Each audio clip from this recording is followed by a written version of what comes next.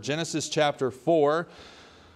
Mentioned that we'll continue going through our study on Genesis here on Sunday nights until the 19th, just the Sunday before Christmas. We will adjust there and preach on the birth of Christ. But for tonight, we're going to continue on in the book of Genesis, so Genesis chapter number 4. And we're going to get to the account of Cain versus Abel. And so we're going to read verses 1 through verse 8 of Genesis chapter 4. The Bible says, "And Adam knew Eve his wife, and she conceived and bare Cain, and said, I have gotten a man from the Lord." I remember when we found out that my son was a boy, and that was how I felt. I've gotten a man-child from God. That's what she's saying here. Verse 2, "And she again bare his brother Abel. And Abel was a keeper of the sheep, but Cain was a tiller of the ground. And in the process of time it came to pass that Cain brought of the fruit of the ground an offering unto the Lord. And Abel he also brought of the firstlings of his flock and of the fat thereof. And the Lord had respect unto Abel and to his offering, but unto Cain and to his offering he had not respect. And Cain was very wroth, and his countenance fell. And the Lord said unto Cain, Why art thou wroth? And why is thy countenance fallen? If thou doest well, shalt thou not be accepted? And if thou doest not well, sin lieth at the door, and unto thee shall be his desire, and thou shalt rule over him. And Cain talked with Abel his brother, and it came to pass when they were in the field, that Cain rose up against Abel his brother, and slew him." And so the title of our message tonight is An Acceptable Gift for an Exceptional God. May God bless the reading of His Word, and you may be seated.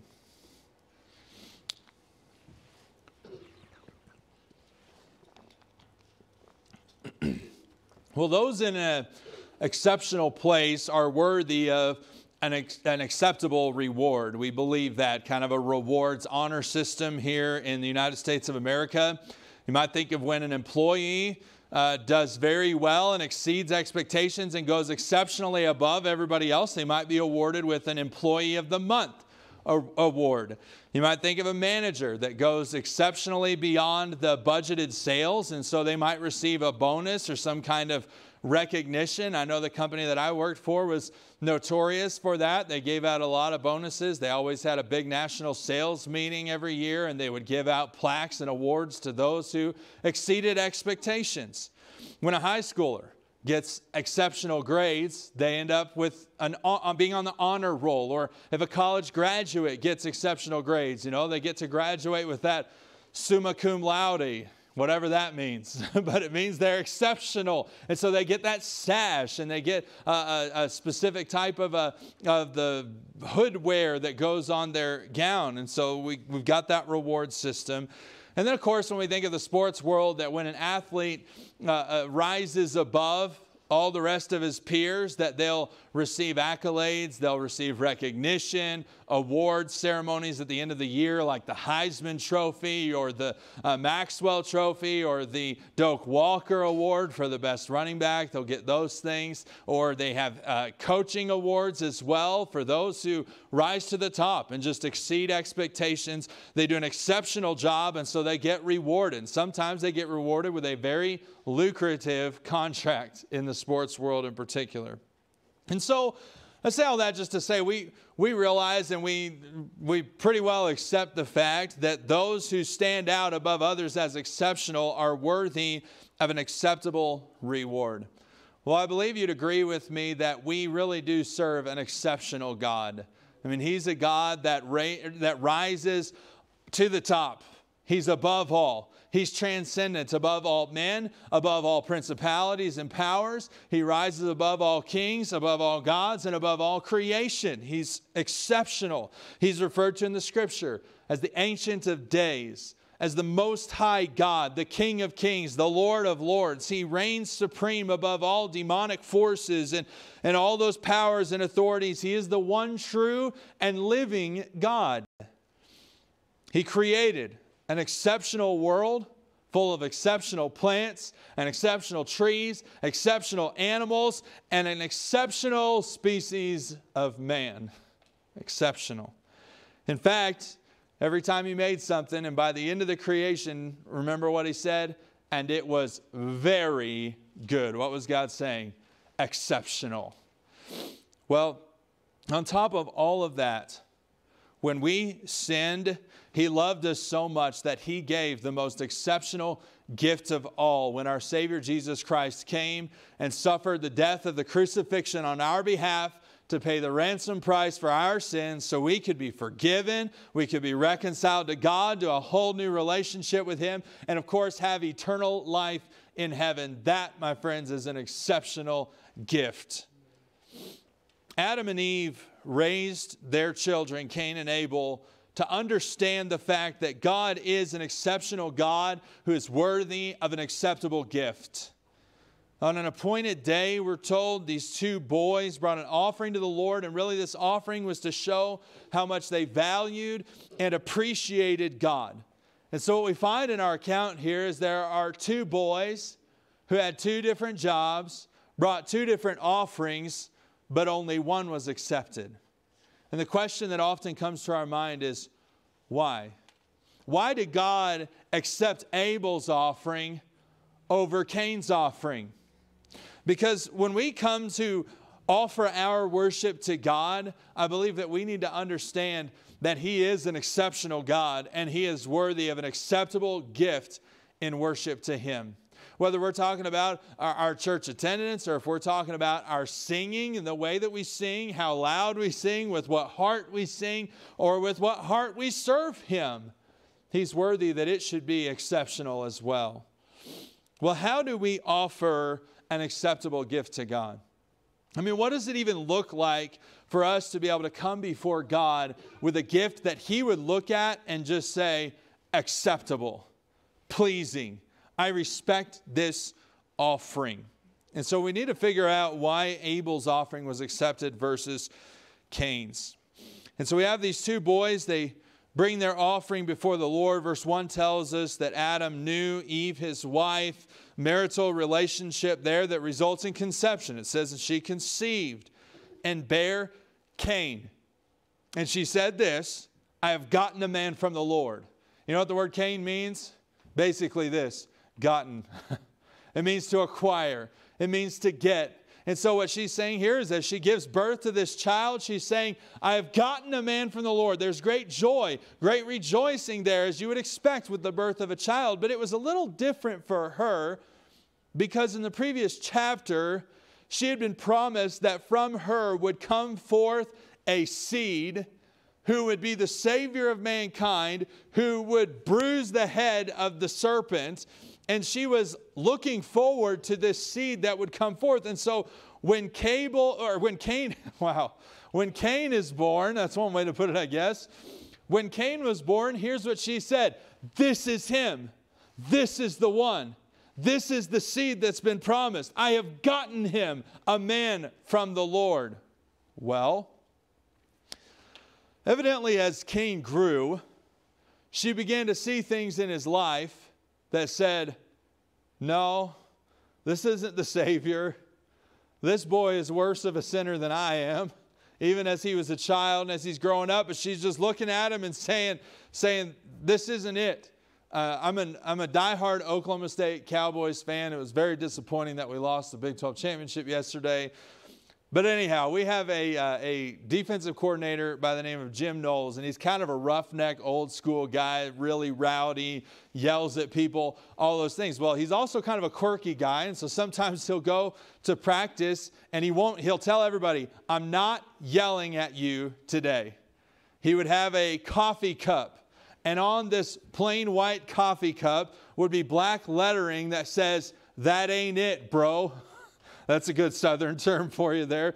That ain't it, bro. And so what he would do is as he's watching drills, as these guys come, and anytime he saw less than exceptional effort, anytime he saw it falling short of what he expected of them, all he would do is he'd take a sip of that coffee cup and he'd point it at him and say, that ain't it, bro. Well, that's kind of what is going on here. And here's the reason why I say that, because then if you go to verse 2, it says, and she bare again his brother Abel. You know what Abel means? Breath. Okay, well, that sounds weird. Well, it got really cold this afternoon really quick. I didn't know if you noticed that or not. I went outside and, expected to be nice and everything. And I was just I wasn't wearing a jacket or anything, just my shirt here. And I was like, oh, it's cold. And when I got out of the garage, I breathed and I saw my breath come out, and it was there and it was gone. That's the idea of the word Abel. That it's like a vapor that's there for just a split second and then it's gone. Why would she name her son that? Well, I believe it's because she looked at Cain's life and said, I've gotten a man from the Lord. And then she came to the point where she said, that ain't it, bro. And so she said, that was short-lived. That was there and gone. That wasn't the seed. And so she names her son Abel. So you have these two boys who are growing, probably young men by this point in time. And these two young men had two different jobs. Verse 2 says that Abel was a keeper of the sheep. He was a shepherd. But it says that Cain was a tiller of the ground. Major contrast there. It doesn't say and Cain was a tiller of the ground. It says but Cain was a tiller of the ground.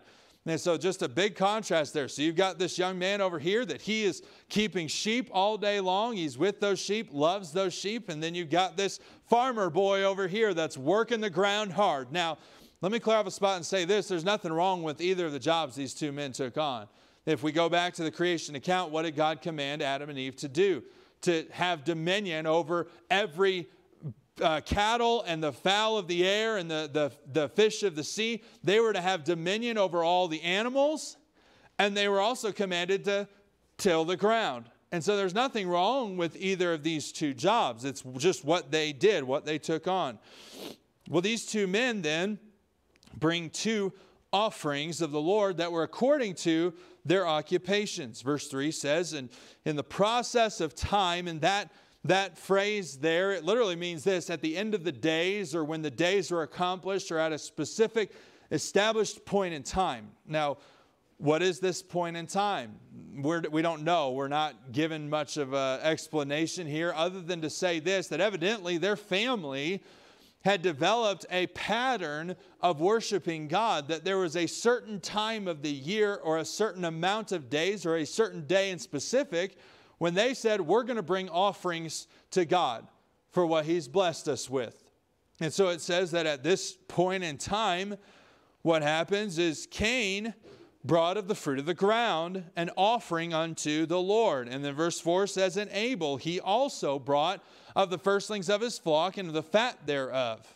And so you have these two men that bring these two different offerings. And Cain, of course, of the fruit of the ground, and then Abel, of course, of the flock of sheep.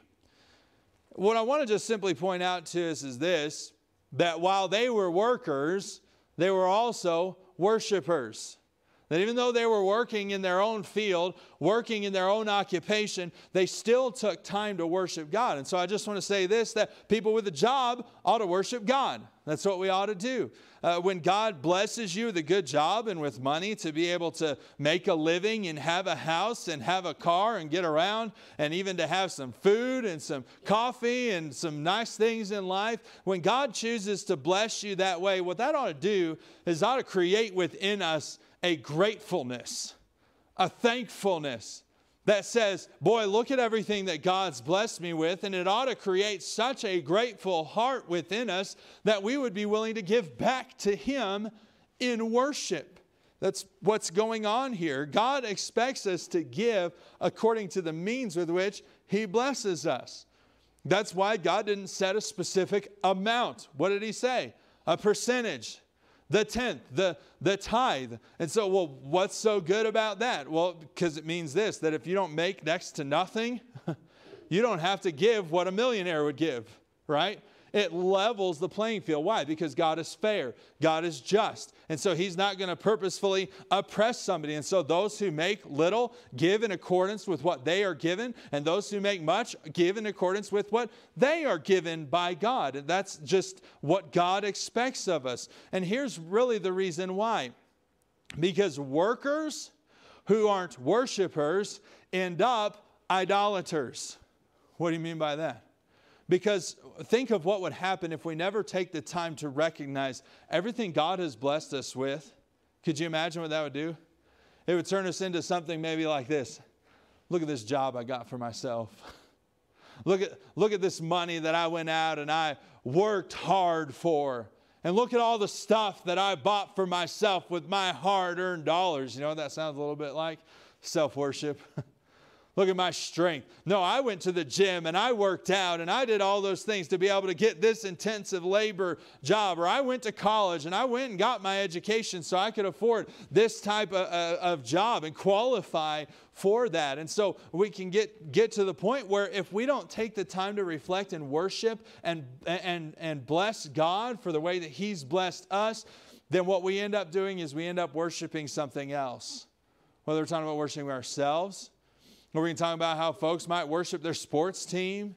And so they get their season tickets and they go to all the games and they spend $50 on a bowl of popcorn and then all of that stuff. Or they might spend all their money on recreation. And so they go and they take these extravagant vacations, or they go to every theme park in the world. I'm not against theme parks. I've been to several of them and I enjoy that and I enjoy vacations. But what I'm simply saying is this, that if we don't take the time to acknowledge that our blessings come from God, we will soon forget Him and begin to worship everything else in life.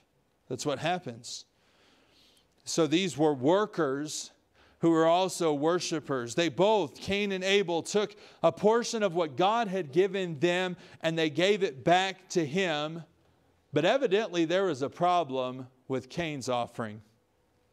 Because verse 5, or the end of verse 4 says this, and the Lord had respect unto Abel and to his offering. That word respect there, it means literally to gaze upon. The idea is this, God couldn't take His eyes off of it. He was saying, that's good. That's right. That is acceptable. That's what it's talking about. He had respect unto Abel and unto his offering, but it says, in verse 5, but unto Cain and to his offering, he had not respect. The same word there. He didn't even look at it. He didn't take a second glance at it. That means that God wasn't satisfied, that it wasn't acceptable in His sight. And so the deepest question that comes to our minds in this account is really, why did God respect Abel's but not Cain's? Well, some suggest that it was because Cain's offering was of the fruit of the ground, and that it was representative of Cain's righteous works, and that Abel's was a blood sacrifice which represents the atonement for sin. And so there are some who take that position, and the reality is I'm not going to argue with them, because that is a true position, that is a biblical position, that all the righteousness that we could do is still nothing better than filthy rags according to the Scripture, and we need a blood atoning sacrifice, and that sacrifice was Jesus Christ. And so I'm not going to fuss, I'm not going to argue with people about that. But there are a couple of problems. That is a biblical truth, but I don't think it can fit into this particular context. The reason why is because, for one, the word offering as it's given here is not a word that speaks of a sin offering or a burnt offering. The Hebrew language has different words for each of those Levitical offerings that would be offered.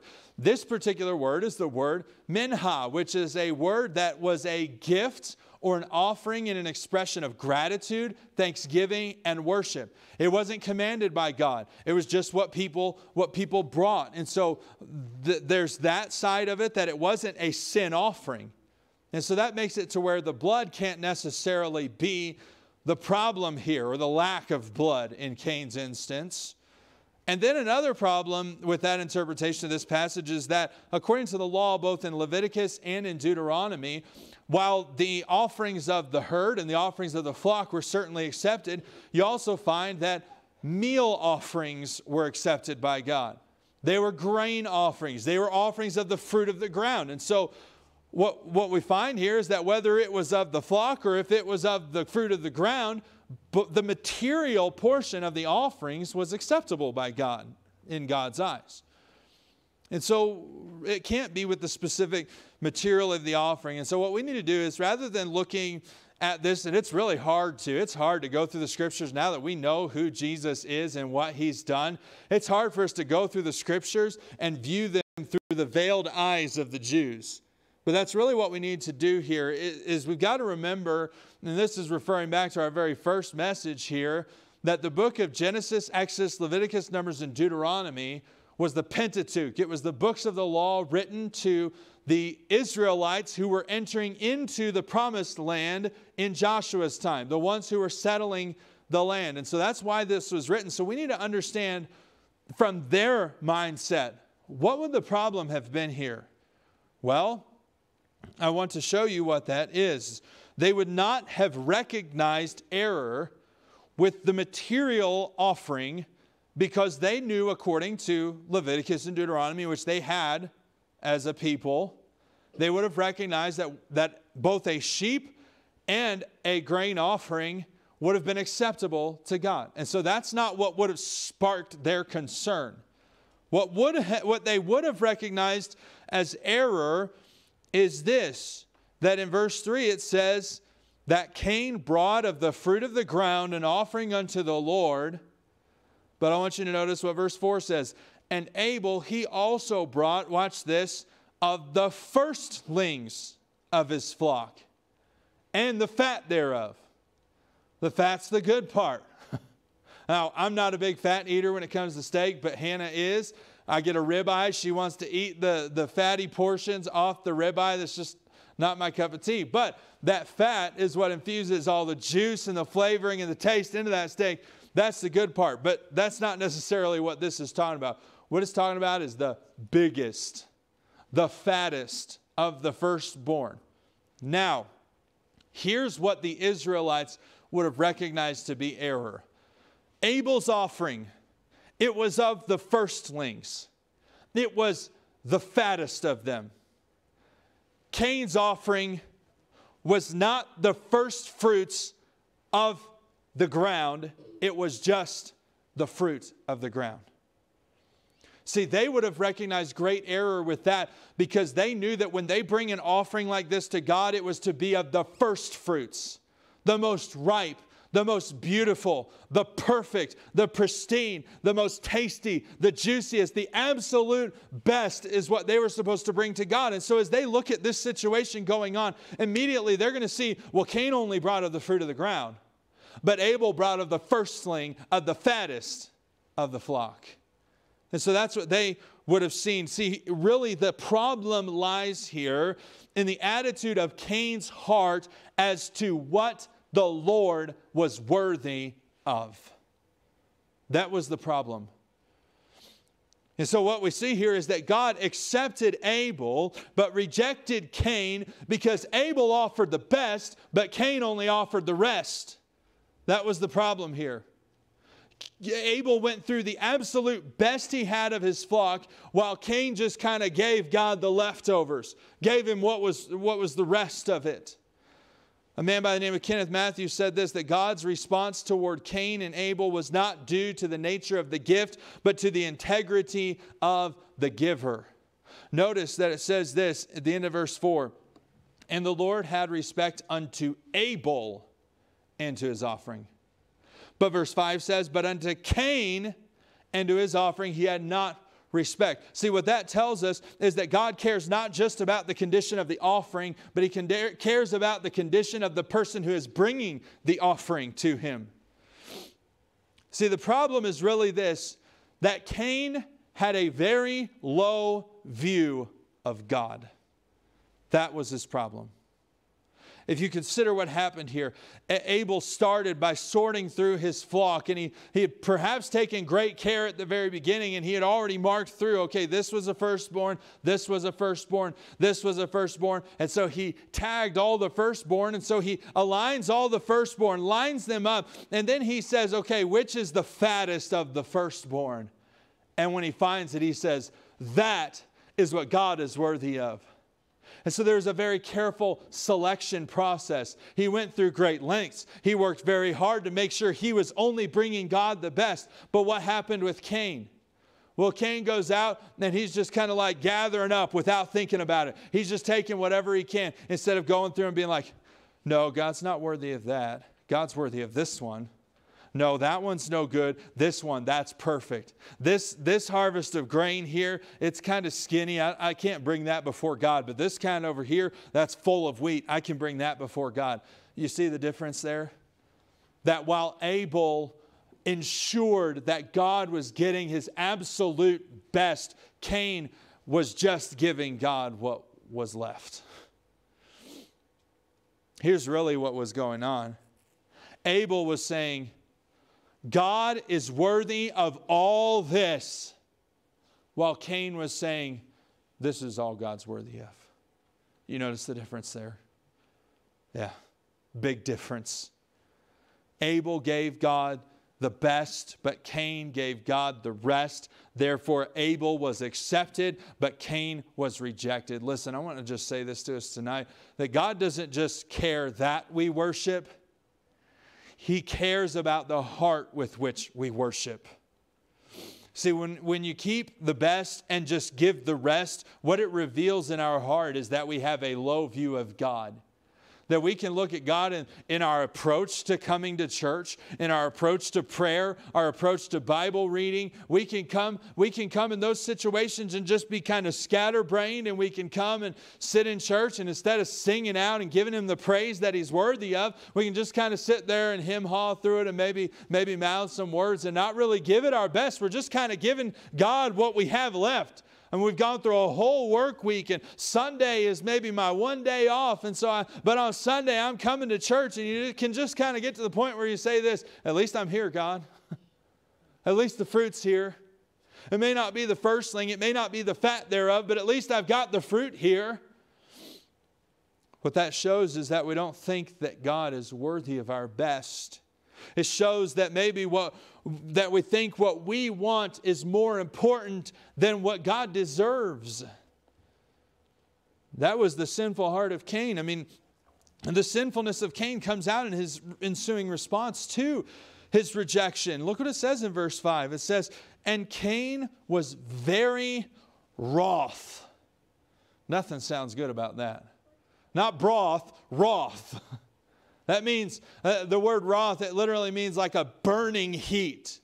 That there was a flame of anger inside of him. That he was furious that God would accept his brother Abel and reject what I had to bring. I worked hard. I went out there and I gathered all this stuff. And maybe my offering was even bigger than his. And my offering was more beautiful than his. In Cain's eyes, that's how he viewed it. He was wroth. He was furious. And it says this, and his countenance fell. The literal translation of that would be the face fell. I mean, you ever seen a kid? They can be 1 second up and jumping and hopping and skipping, and they're all excited, and then you tell them no, and what do? That's the idea of the countenance falling. But combine that with wrath, and I don't think it was just I can't believe God didn't accept my offering. No, it was more like this. Instead of his face being lifted up, his face had fallen. He had become angry, wroth, furious with God. And so God confronts Cain with the dangerous nature of his sin. In verse number 6, the Lord said unto Cain, why art thou wroth? And why is thy countenance fallen? If thou doest well, if you're doing good, if you're doing the right thing, he says, shalt thou not be accepted? And if thou doest not well, sin lieth at the door. You know what he's saying there? Sin is creeping around at your doorstep. When you don't do well, sin is right there and it's ready to strike in your life. And he says this, here's really what God is doing. I mean, this is really grace, because he's coming to him and he's saying, if you do well, you'll be accepted. You know what God's implying there?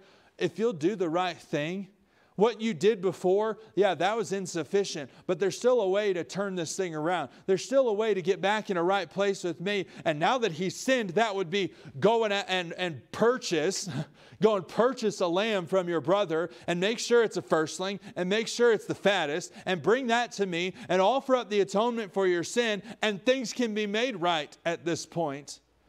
If thou doest well, thou mayest be accepted. He's saying we can turn this back around. But if you don't do well, sin lieth at the door. And it says, and unto thee shall be his desire. Sin will want to rule over you. Think of, again, going back to Adam and Eve's relationship and how her desire would be unto him. It would be to rule over him, to rise up against him. That's what he's saying, is that sin wants to rise up against you, but you will rule over your sin if you'll get things right. But if you don't deal with your sin, if you don't rule your sin will rule you. That's what he's telling him. Well, let's look at Cain's response. There's not one. He gave God the silent treatment. See, because what happens is when we get confronted with our sin, can I just say this is a message that can have the potential to rub us raw. Can I say it rubbed me raw a little bit in the office? Because I realized this, that there's far too many times in my life when I come to God in prayer, and maybe I just pray for just a couple minutes and I rush into the prayer and I ask God, give me this, give me that, give me this and that, and everything else that I need. But I don't take time to worship Him, and I realize, boy, I've just given Him the rest. I haven't given Him the best. I haven't given Him what's worthy. I haven't given Him the best time of my day. Maybe there are times you don't give Him the best offering that you could give. You don't give what's required, and you just give kind of the rest. And so I'm just saying that there can be a potential here for a message like this to really rub us raw. And in those situations, if we're not careful, we can respond like Cain, that when God confronts us with our sin, here's what He's trying to do. He's trying to make amends.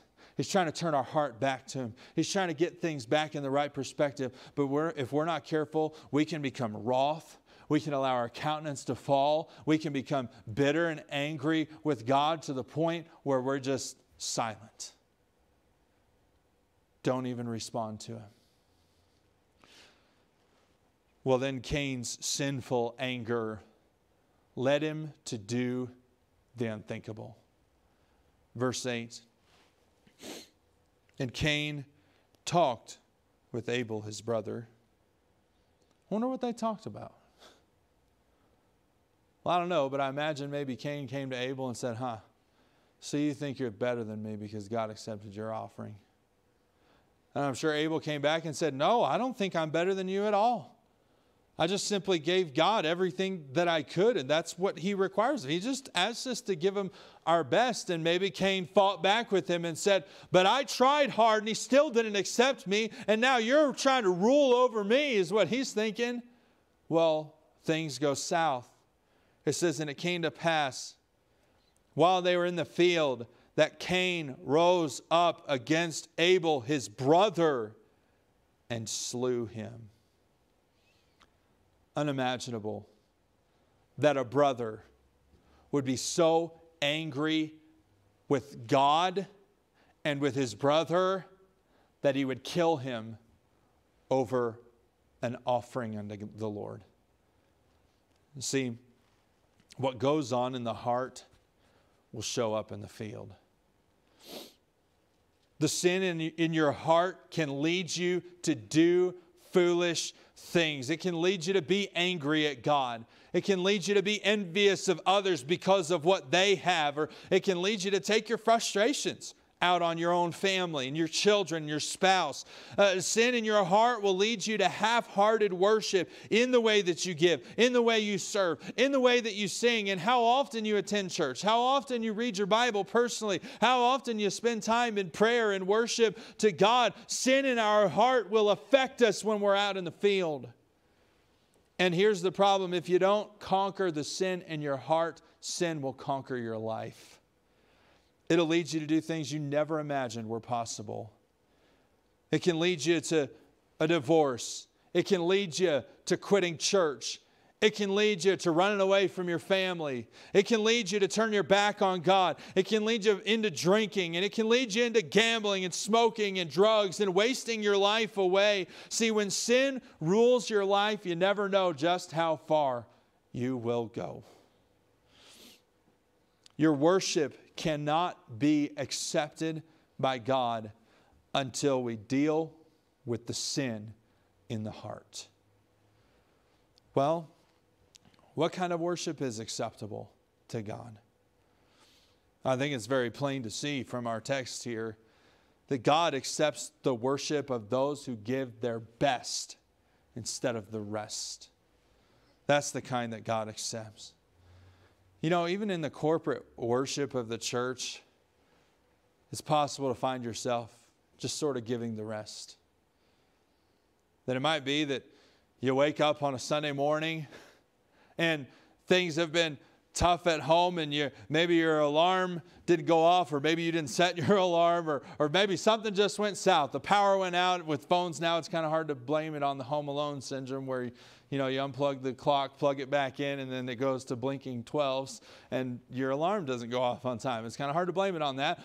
But let's just leave it at this, that there are times when you wake up on Sunday morning and things are kind of a rush, and you got up a little bit late, and so you're hurrying about, and you just in time to get dressed and get in the car and head to church, and you're speeding, and you're thinking, oh, I got to get there on time. And so you're rushing and you're trying to get there, and so you get there just in time, and you're like, whew, that was close.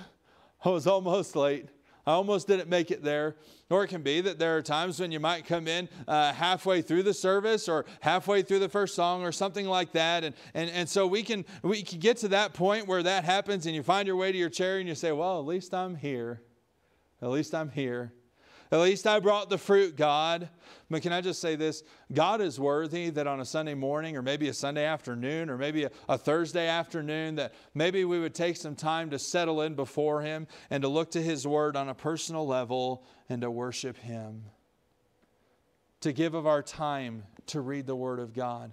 To make sure that our hearts are prepared, that the kids are ready on time, so we're not rushing and trying to get the kids together, so we can make sure that when we come to the house of God, and understand this, I'm preaching to myself. I've already preached this to myself this week, and I realize I need this again today after this morning with our live stream going haywire and basically up to the wire right before church, just trying to figure things out. It's hard to be ready to worship God when life's been crazy going into it. It really can be. But God is worthy that we would come and fellowship and encourage with one another. God is worthy that we would be in our place with our hearts ready and prepared to sing praise unto Him and to bow before Him in worship. But listen, we can find ourselves sitting in every single service, but be offering the fruit instead of the firstling with the fat thereof. Now, I want to balance this by saying I recognize that some people come to church, especially when we consider a midweek service. A lot of people come to church straight from work, and life's been crazy. And there are some people who work overnights, and there are some people who work extended long days. I mean, our work schedules can just be absolutely crazy. There could also be times when the car might break down. There might be times when a kid messes their clothes and goes and rolls around in the dirt, or has a diaper leak or something like that. I mean, there are times when the kids will do that. There are times when really we're just doing the absolute best that we can. And you know what God says? That to the hard worker who's trying to skirt by and just barely make it, and you know what? They're still giving their tithe, and they may even give to missions, and they invite people to come, and they work 2 full-time jobs. I mean, some people have to do that. They got to, especially in Boulder, they got to work 80 hours a week just to be able to rent a 900 square foot apartment here and afford the HOA cost. And so people have to work really hard, and they're doing the absolute best they can, and they come into church, and yeah, it's been hectic and it's been crazy, but they come and they're singing to the best of their ability, and they're getting here as soon as they possibly can, and they're giving everything they possibly can and that God would require of them. You know what God says to those who are doing the absolute best they can? Accepted. Acceptable.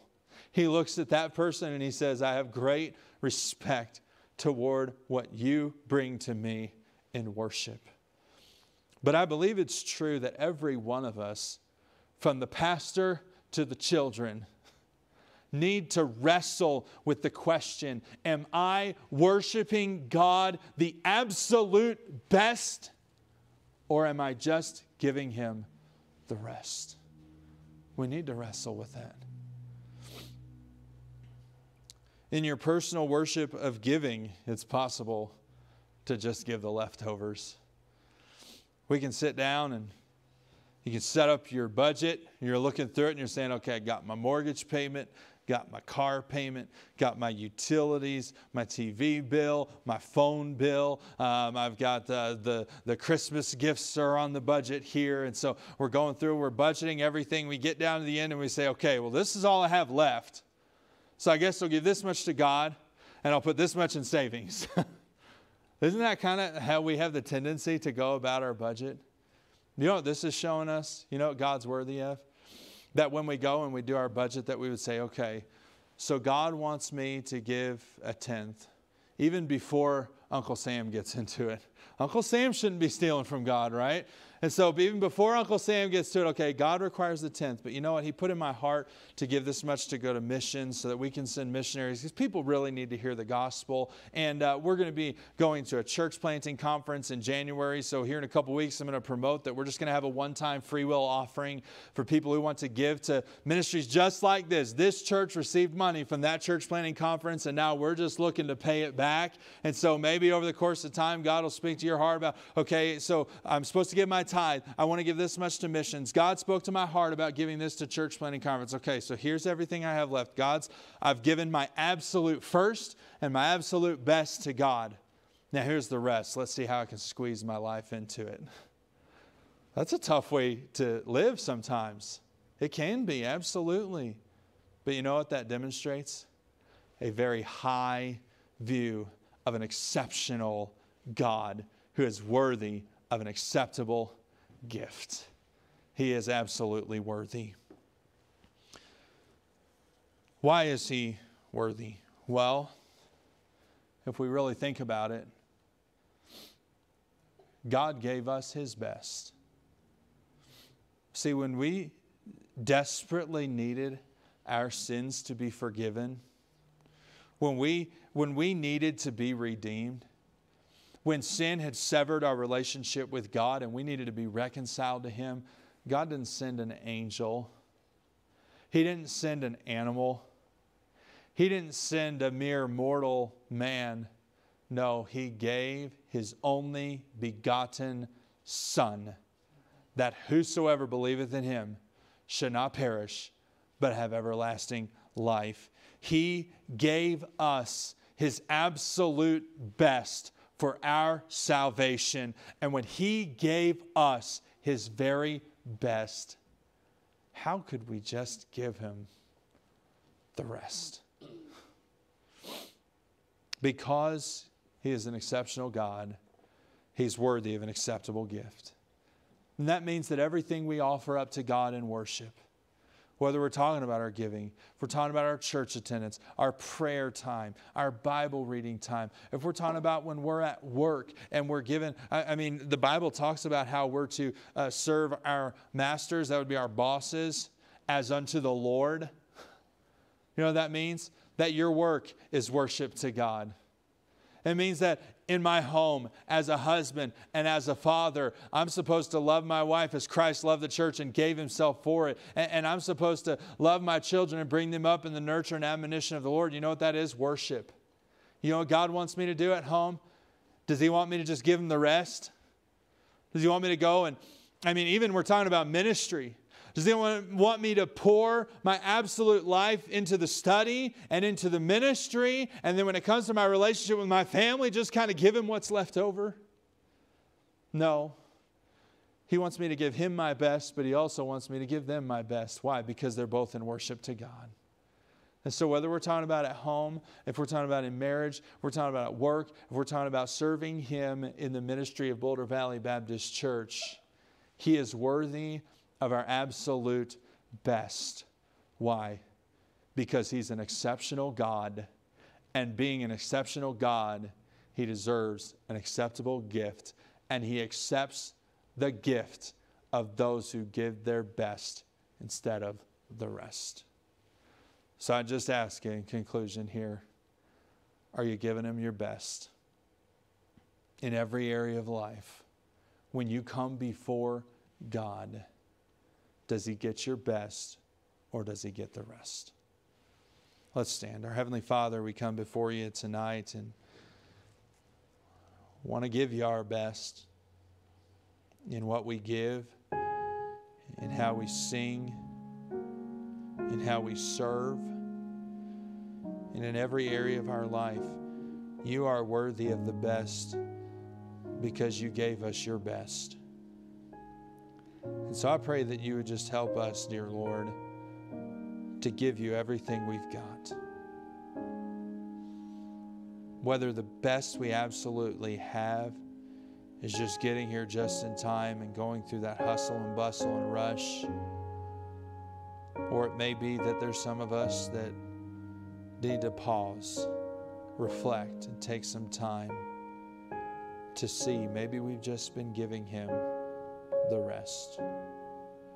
You're so much more worthy of that. Help us to look at you like Abel and say, God is worthy of all this. In Jesus' name I